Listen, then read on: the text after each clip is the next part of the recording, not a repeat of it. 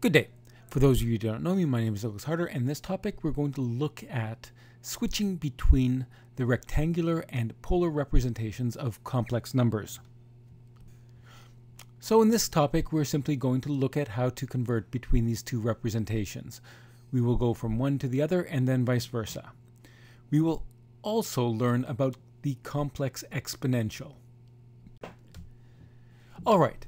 So given the complex number z is equal to alpha plus beta j, this is going to be in the rectangular representation. So alpha is the real part or real component and beta is the imaginary component. Well, in order to convert this into the polar representation, we must do the following. First, we must calculate r, the length or the absolute value of z. Well, this can be done by simply calculating the square root of alpha squared plus beta squared. Straightforward enough. That gives us r. Next, we have to calculate the argument of z to get the value theta. Now, we've already seen how to do this. However, in this course, you will only ever be asked to calculate the argument when it is obvious. Say, for example, pi over 4 or 45 degrees or multiples thereof. So, for example, the argument of 1 plus j is 45 degrees or pi by 4. The argument of, say, negative 1 minus j would be, well, it's 180 plus 45, so that's 225 degrees. Or alternatively, you can think of it as negative 180 plus 45, which would be negative 135. Either way, these are reasonably straightforward to calculate. Otherwise, if you were using a programming language to calculate this, you would use the two-argument arctangent function. So in Python, you would use numpy.arctan2 with beta and alpha as your arguments. Remember, tangent is opposite over adjacent, and so in this case, the opposite is the beta. In C++, you would use the standard library function atan, again with beta and alpha as your arguments. Now, given the polar representation, so if I give you both r and theta so that z is equal to r phase theta of, say, 3 phase 45 degrees or 3 phase 190 degrees, well, in that case, to calculate the rectangular representation is even easier. So if z is equal to r phase theta, where r is the absolute value of z and theta is the angle between the line connecting z and the origin and the positive real axis, well then what we have to do is we have to figure out what is the projection of z onto the real axis. But wait a second. From trigonometry, you know that that's just r cosine theta.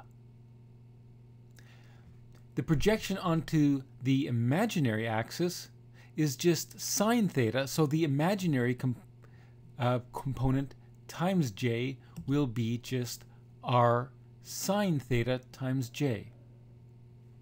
Oh, that's quite straight.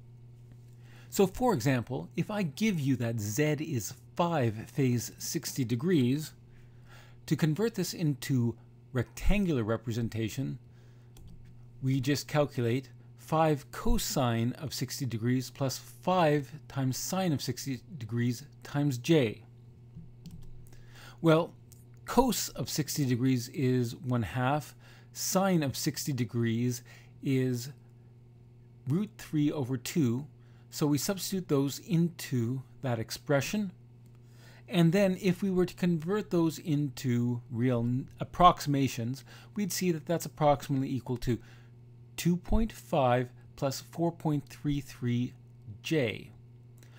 And you can see, yes, that should be approximately length 5 or magnitude 5, and you can see that the angle is greater than 45 degrees, and yes, it's quite reasonable that that should be close to 60 degrees. Now, one observation. In your calculus course, you will learn through the use of Taylor's series that e to the j theta can actually be calculated, and it's actually very easy. It's cosine theta plus sine theta times j. Thus, it follows that if I multiply that by a real number r, then I'm just multiplying r times e to the j theta, which is r multiplied by the quantity cos theta plus j times sine of theta. Well, because r is real, I can just distribute that through, and we get that it is equal to r cos theta plus r sine theta j. Oh, but wait a second. That is what we just previously defined on the previous slide as r phase theta. Therefore, the following two are completely equivalent: r to the e j theta and r phase theta. Both of those thetas are the same. Now, in this course, we will use r phase theta, but as an engineer, you should be aware of the exponential representation, which you will be using in your course on quantum mechanics and in other courses as well.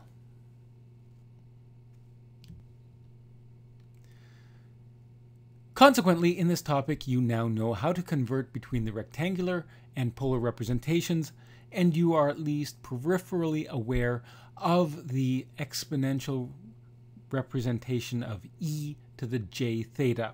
And in your calculus course, you will learn why this is true. Here are the references, acknowledgements, the colophon, and a disclaimer. Cheers!